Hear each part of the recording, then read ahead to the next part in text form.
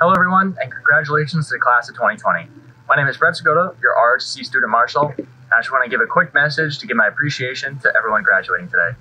I think it goes without saying that this isn't how we all imagined this day was going to happen, but nevertheless, just because we cannot celebrate in person does not diminish any of our accomplishments over the last few years.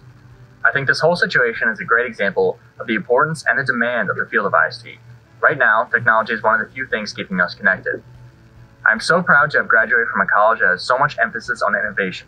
From the design and implementation side to the SRA and cybersecurity side, and everyone in between, we've all done some great things while we're here at Penn State, and I look forward to seeing what you all do in the future. As ROTC student Marshal, I would also like to give a special congratulations to all the military service members who are graduating today. Whether you're active duty, a reservist, or retired, I commend you on continuing your education, and I would like to thank you for your service to our country.